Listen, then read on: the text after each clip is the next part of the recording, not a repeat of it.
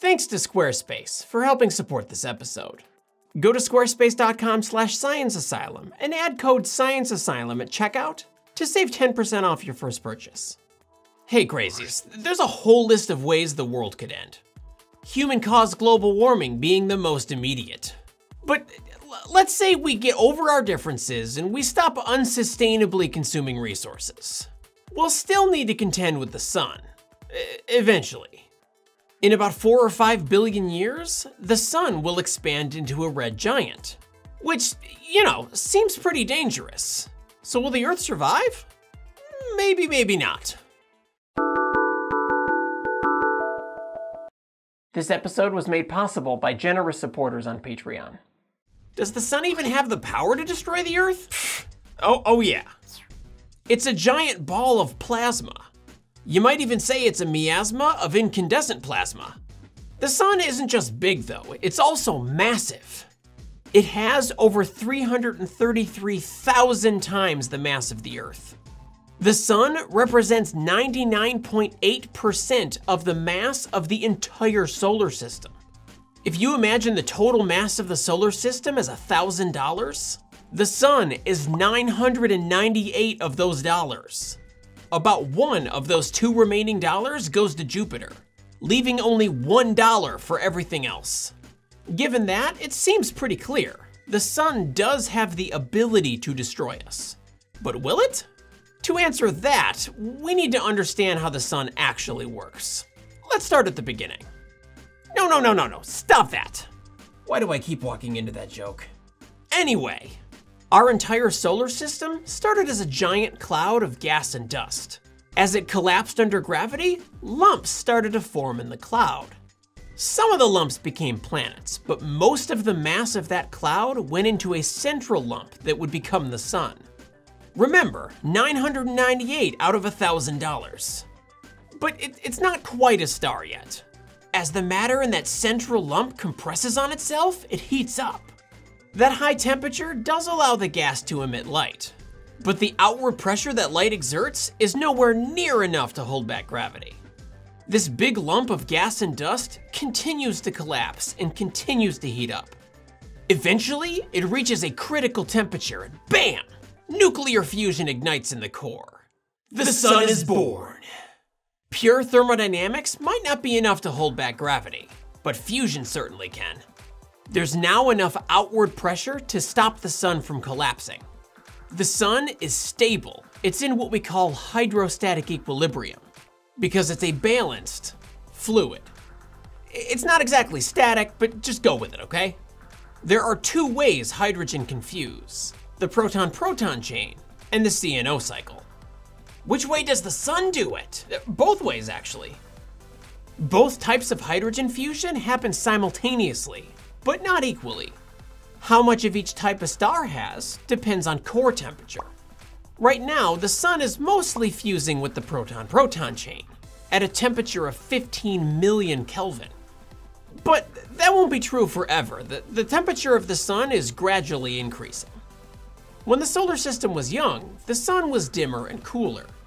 As fusion uses up hydrogen, gravity pushes inward and the core heats up more and more. This changes the proportions of the 2 types of fusion. It also maintains equilibrium, but at a cost. That higher temperature makes fusion go faster. Fast! Over time, the sun gets hotter and brighter. About 1 billion years from now, it'll be so hot our oceans will boil away. The Earth will become a desert planet.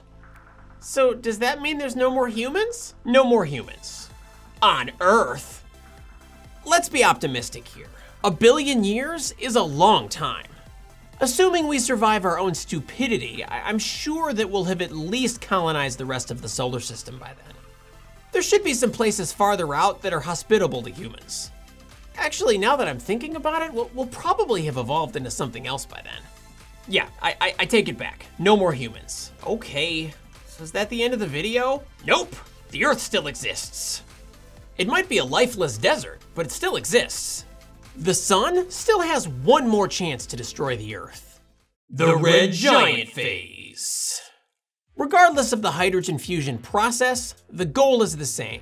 turn 4 hydrogens into 1 helium a ton of times over and over again for as long as possible, which unfortunately is not forever. Yes, the sun has a lot of hydrogen, but it's still a finite amount and only some of it is in the core. There's hydrogen in all the layers of the sun, but the core only has about 12% of it. That means only 12% is available for fusion. It's gonna run out of that eventually. And when it does, hydrostatic equilibrium cannot be maintained. Near the end of its life, the sun will have spent 9 or 10 billion years fusing hydrogen into helium. The core will be full of helium, so it'll be on its last leg as a main sequence star. As it uses up the last of its core hydrogen, the outward pressure will drop and the core will collapse. Wouldn't the entire sun collapse? Actually, no. Remember, the sun is big. The outer layers wouldn't have a chance to notice the core is collapsing. They're just too far away. But the radiation zone that surrounds the core does notice, and the inner part of it collapses with the core. That radiation zone is still made of hydrogen, so when it collapses with the core, it almost immediately goes critical and starts to fuse. This forms a shell of fusing hydrogen around the inert helium core. The light emitted from that fusion pushes the outer layers away, while the helium core continues to collapse underneath it. The outer layers will swell at an accelerated pace. It'll take about 1 billion years or so, but it'll eventually reach Venus's orbit, give or take. So the Earth survives? Not so fast. That inert helium core is still collapsing, and it won't stay inert forever. Remember, things heat up as they collapse. The core gradually goes from about 20 million Kelvin up to 100 million Kelvin. When the sun reaches Venus's orbit, that inert core reaches the critical 100 million Kelvin required for helium fusion. It won't be inert anymore. So the Earth is destroyed then? Well, not quite. From outside the sun, the moment helium fusion begins would look something like this. It's kind of disappointing. It does happen suddenly, which is why we call it a helium flash. But whatever civilization is still around probably wouldn't see anything. Nothing actually flashes outside the star. Deep inside the sun though, the core will get a new lease on life. The immense amount of light being emitted allows the core to expand again. This actually slows fusion down and lowers the pressure on the outer layers. The sun collapses again. So the Earth survives then? Not so fast. The core now has 3 layers: a hydrogen fusing shell, a helium fusing shell, and an inert inner core made of carbon and oxygen. Just like always, it attempts to find hydrostatic equilibrium, to find balance. As helium is turned into carbon and oxygen, the core gradually collapses and heats up again. The outer layers gradually swell again. This time, it only takes about 100 million years. But the edge of the sun will reach Earth's orbit. So the Earth is destroyed then? Well, maybe. Reality is complicated and nuanced, okay? During all this expanding and contracting, the sun is gonna have a hard time holding onto its outer layers. Some of those outer layers are lost to space, ultimately forming a nebula that looks something like this. This will give Earth a fighting chance. By losing some of those outer layers, the sun will be lowering its own mass. That means its hold on the planets will weaken. The Earth's orbit will grow during that billion years or so. The problem is, we don't actually know how much it'll grow, at least not to the precision we need. But here's what we do know. The sun is massive enough and hot enough to destroy us. In 1 billion years, it'll get even hotter, boiling away the oceans, and turning the Earth into a desert wasteland. A few billion years after that, it'll swell into a red giant, the size of Earth's current orbit. It's possible that orbit can grow just enough for the Earth to narrowly escape destruction, at which point it'll wait for the final breath of fusion, when the sun becomes a white dwarf. The Earth will freeze into a barren rock orbiting that white dwarf, watching it fade to black. If the Earth's orbit can't grow enough, it'll be inside the outer layers of the sun, which aren't actually that hot.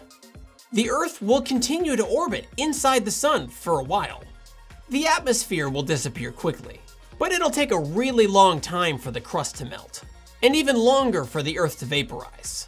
but it will vaporize. By the time the sun becomes a white dwarf, the Earth will be long gone. So, what do you think? Will the Earth be destroyed or not? Please share in the comments. Thanks for liking and sharing this video. A special thanks goes out to Patreon patrons like Charles Compley, who help keep the show going. Don't forget to subscribe if you'd like to keep up with us. And until next time, remember, it's okay to be a little crazy. This episode was sponsored by Squarespace, the all-in-one platform to build a beautiful online presence and run your business. Making and maintaining a website can be overwhelming. You need good design skills, coding knowledge, security concerns. Squarespace handles all of that for you. They have tons of design templates that keep your website looking professional on all devices. It's super easy, no coding necessary. I especially like that you can put in a picture like a logo and it will automatically build a color palette for your site. Go to squarespace.com for a free trial, and when you're ready to launch, go to squarespace.com/scienceasylum and add code ScienceAsylum at checkout to save 10% off your first purchase. The biggest thing I learned after releasing the last video? Y'all have very strong opinions about which quantum interpretation is the right one. I did not expect the comments to be so divisive. Holy cow. Anyway, thanks for watching.